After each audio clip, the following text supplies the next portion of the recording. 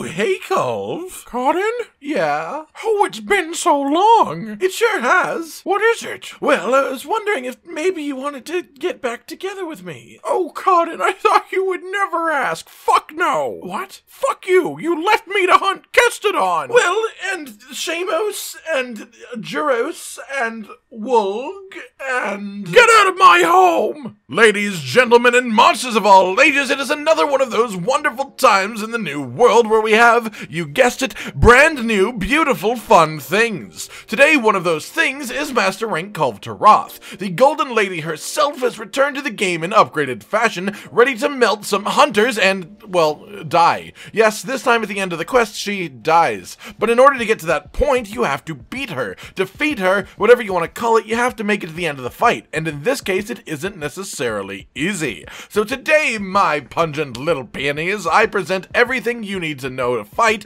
Master Rank Kulve Taroth. Starting off with the overall nature of the quest, this is no longer a siege. You don't require 16-player lobbies to get this done efficiently, and in fact, it is entirely doable solo. That said, the way that this quest was scaled specifically does mean that it leans towards multiplayer hunting. Against one player, she has around 50,000 health, against two, she has around 75,000, and against four, she has around 100,000. Simplifying that, she has twice as much health against 4 players as she has against 1. Mathematically speaking here, 4 players have the clear advantage. Our strength has always been in our numbers. There are 3 zones, which are Zone 2, Zone 3, and Zone 4 from the original High Rank Kulve quest. Each of these zones has an inbuilt time limit, so yes, unfortunately this fight does in fact come with DPS checks. Depending how hard she gets locked in animation, Kulve will always leave 7 to 8 minutes after entering a zone if you don't get through enough of her health. The specific numbers being that you have to get through 30% of her health in the first zone, 30% of her health in the second zone, and then of course the final 40% of her health in the final, most intense zone. This means that while the quest technically has a 50-minute time limit, the longest it will ever really go is 21 minutes, as that is stretching the very edge of each damage check to its very limit. We have been hoodwinked, bamboozled, led astray, run amok, and flat out deceived. You need to be able to survive her ridiculously high damage without dying. As with all monster hunting, living is the best way to increase your damage. However, now more than ever, I would recommend trying to shove a little more damage skills into your sets. That said, don't worry about working in Part Breaker or anything like that, because as much as the NPCs still have the old dialogue telling you to hit her chest and break her parts and all that, this really is just a straight up damage check. The one thing to note here, however, is that breaking her horn specifically does result in bonus carves, so it's not a bad thing at all to focus on the head when you can. Aside from that, really, it's just based around doing general damage. As weird as it is, I feel like I just spent 2 minutes saying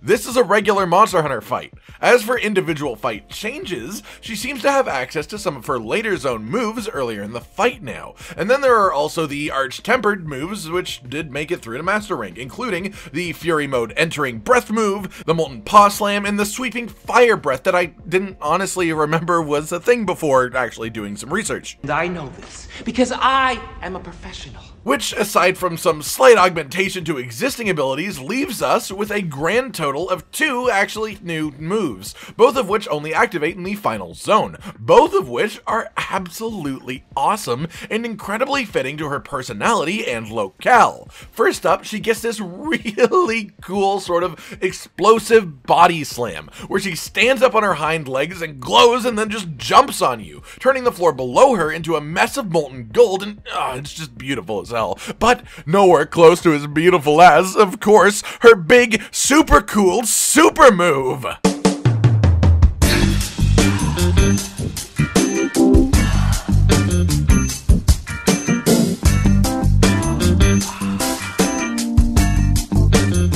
That's right, she gets up on the middle of the pillar in the middle of the final zone, finally giving it an actual sensible reason to exist in the first place other than offering hunters free jump attacks, and she uses her elevated position to just melt the entire roof for an attack that looks absolutely badass, though functionally isn't all that actually dangerous. When this attack happens, just look up and move to the side and you'll be pretty okay. As far as advice for killing her faster in general, in Zone 2, which is where she begins now, your first objective should absolutely absolutely be a mount, even before pushing her into the wall, because when you mount Kulve Taroth, you make her go Molten, which just increases her hit zone values across the board by a pretty sizable margin. There are tons of ledges in this zone, there's a massive slope, and there are even wedge beetles above you to assist in getting this mount, so it is really quite easy to achieve this. In Zone 3, which is now the second zone, there is a droppable rock on the ceiling, as well as 2 lava geysers across the room. One special note here is that there actually were 3 droppable rocks in this zone back in high rank, but Capcom decided to change it to only being 1 for the balancing of this Master Rank quest. They're my rocks now.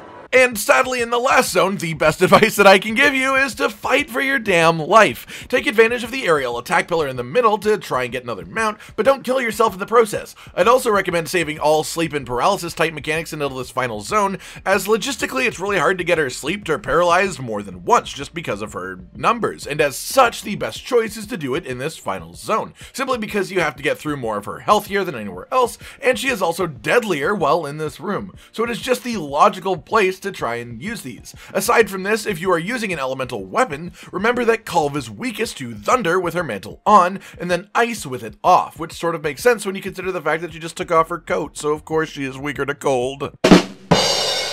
One final note, though also quite the important note, is that the Elder Melder also has new functions thanks to the addition of Master Rank Kulve Taroth. These additions are Kulve Alchemy and Kjar Alchemy, which reward you with sublimated or incandescent weapons respectively, which are the rewards for the old Kulve Siege quest. Kulve Alchemy can drop any weapon from Kulve, from rarity 6 up to the Kjar weapons, and Kjar Alchemy can only give you R8 regular Kulve weapons or Kjar weapons. The big selling point here is you can use your high rank Kulve materials for this. Yes, those tens upon occasionally hundreds of individual little parts from untold hours of farming, yes, they finally have a place other than selling for Zenny, because you can use them to create the R6 to 8 weapons that you turn into the upgraded Rarity 12 versions. Speaking of which, we already have a video on the channel going over the weapons and armor if you want to check out a little bit more in depth, but to sum it all up and not repeat ourselves, the armor is very, very pretty, though skill-wise is very much support focused,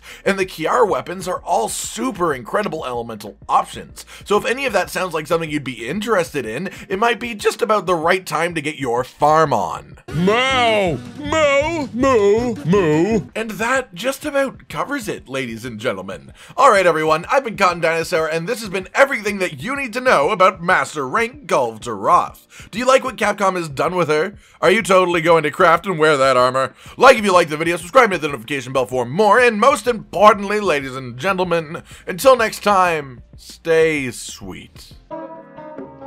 This is the brand new outro to tell you all the things that you do that we love, so let's start with something simple and say, oh, we love your eyes. When they're watching us play video games, when we make a bunch of jokes that are kinda lame, or when they gaze upon our failures as we try to kill the monsters or important news about the kingdom and Amelia. Rage, Cotton, and Hollow are all here, talking about the things you want to hear, so if you want to be the first to hear, like and subscribe and the bell and we'll cheer. Some of you are patrons even though we are all the noobs and you're the pros. There's nothing we can do to thank you. No, really, there's nothing we could possibly do. Goodbye.